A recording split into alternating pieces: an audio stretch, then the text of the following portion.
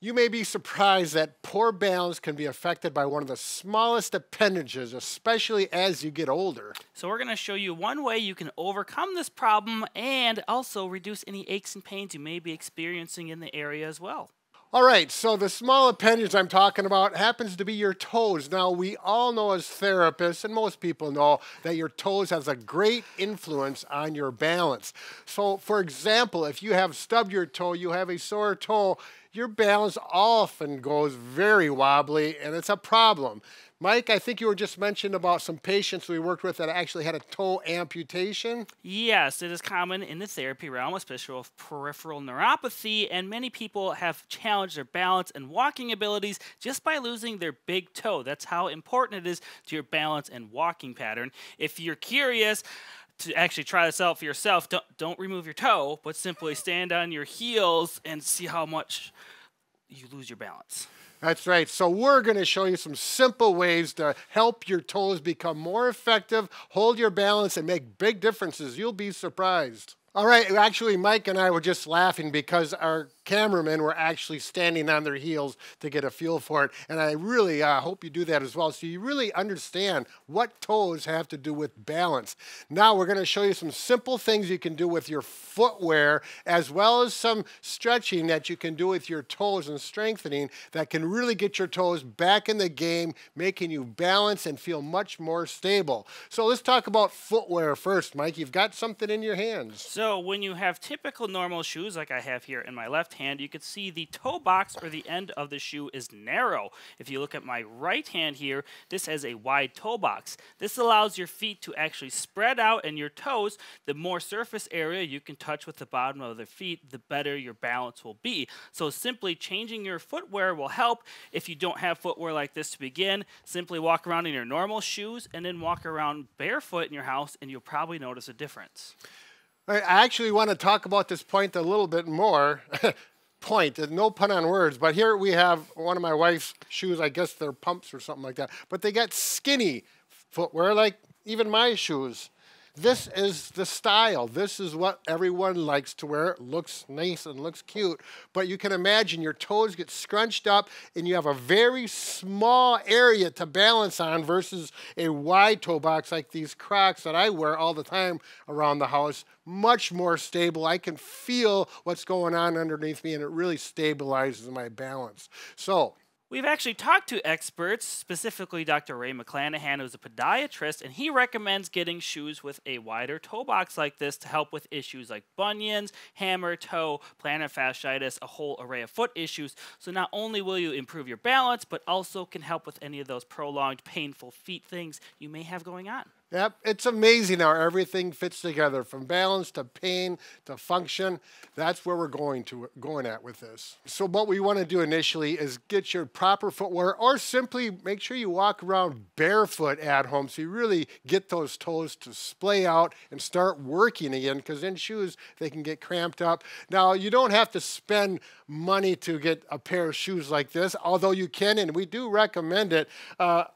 I wear Crocs around the house because they're functional and they don't cost that much. They have a wide toe box and they do what they need to do to help you become more mobile and better balanced with better toe health, if you will.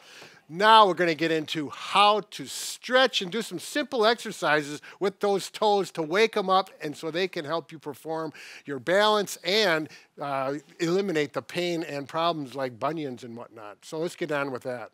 All right, let's get on with some simple stretching. Now, these are stretches that I recommend you do early in the morning, just after you get up out of bed, and you can repeat them throughout the day once or twice at least. They only take less than a minute.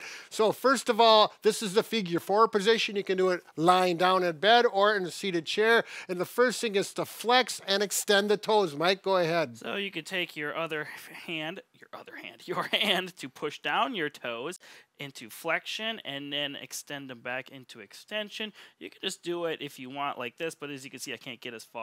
So if I press a little bit, shouldn't be painful, just a little bit of overpressure, and just work each way. Yeah, and do that about 3 to 5 repetitions in a seated position. It's best to do it, without a sock on. Now, Mike actually has these cute little socks. Go ahead, show them your toe socks. They're actually nice socks because they allow your toes to work more. You don't need to buy those, but it is a plus in this realm. If you're doing it in a seated position, this figure 4, I go all the way across like this, and I just push those toes. I literally feel the stretch all the way up in here, those tendons that work the muscles that extend the toes, and then I pull back and you get everything all at once. Now, this is an important adjunct to this stretch, okay? Actually do one toe at a time. Your great toe or your big toe definitely has the most influence on your balance, so focus on that, but don't forget the other toes. I'm going to push this one down and work that toe, and then I'm going to pull up and stretch. I just got that toe to crack. Oh, I like that. Work that, and you can work side to side a little bit. We want to mobilize all the joints in that toe, get that toe to start working again. And again, each toe individually. You don't have to spend 20 minutes on each toe. Simply a few stretches. These toes usually don't experience this. And I guarantee if you haven't done this, you're going to feel that your foot has woken up for the first time in years. And as you do this, particularly these small toes, some people's smaller toes from those tight shoes is pushed in and it already in that wedge shape, looks like a point without wearing the shoes. We need to open it back up again, get that foot wakened up and doing its job once again. It's kind of fun. All right, now we're going to show you some options to stretch your toes throughout the day when you're not seated or in bed. It works out really well. It's very quick. It's best to do it without shoes on, either barefoot or stocking. Simply go up to a wall, and we're going to put our toes here and push down and stretch, and you can go right to left, more emphasis on the great toe, and then on the smaller toe. And you can do that for 15 seconds or so, and you'll have adequate stretch. You can do it with your shoes on. It works okay, but it's just not as effective. Either way, you're getting a stretch, waking those up some more. Mike, can you show a way to do it on the floor the way you like to do it? So this is the way I like to perform this, if you can get in a kneeling position. Otherwise, if you can't, just do what Brad did earlier. I like to have something soft here to actually kneel on. What you're going to do is do a tall kneeling position. Notice my toes are curled under to start. And I'm going to sit my butt towards my heels like this. I sit for 30 seconds. You can work up to that. Oftentimes, the first one I do each day, my knees and feet are a little achy, so I have to put my hands like this, and I kind of sit like this and let it loosen up. The second time I do this stretch, I can normally just go into it like now. I actually did this stretch this morning, so this is what I do. Now you can switch it. Point your toes down, same exact thing. You're going to sit deeper. Again, beginners can kind of lean over like this. Once you feel loosened up, sit straight up like this. If you're feeling any pain on the top of your foot, you can certainly put a rolled up towel underneath there and do the same stretch. I do it 3 times for 30 seconds, each variation. All right, thank you, Mike.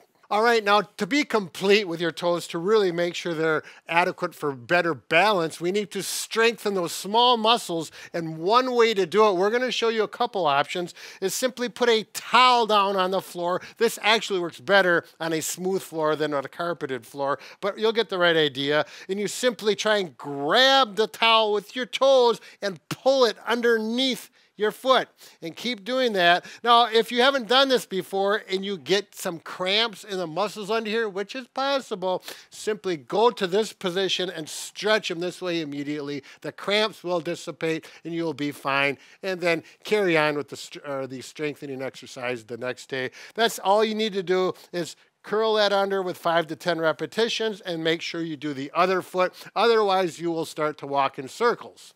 As a joke. Anyways, Mike, can you show a little more aggressive? Now, it's also important to strengthen the muscles in the front of the ankle as well as the back here. So what we're going to do first is simply calf raises. We're going to go up on our toes. You can do 5 to 10 repetitions. Over time, I like to do 30 repetitions the whole day. So work up however you need to get to that number. Now, when it comes to the opposite direction, I like to lean against the wall and then simply bring your toes up towards your nose. My heels are on the ground. With these exercises, you can wear shoes if you want to. To make this one a little more challenging, just step further away from the wall. This is going to work your front shin muscles, which are also important for walking in balance. And now, Mike, you're only 35 and you started doing this a few months ago, right? For stretching and the strengthening for your ankles? Yeah. Yeah, and Why? Because I was starting to have a little bit of plantar fasciitis issues when I run. I no longer have any of those pains. And my dad also has a big old bunion, and I was going in that direction. I switched, and my feet are fine now.